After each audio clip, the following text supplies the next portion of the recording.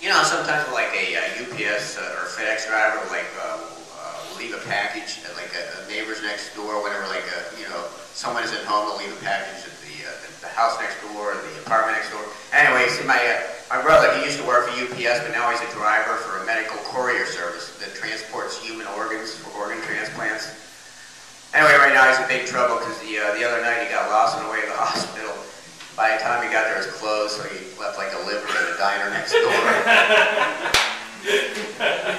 Someone ate it for lunch.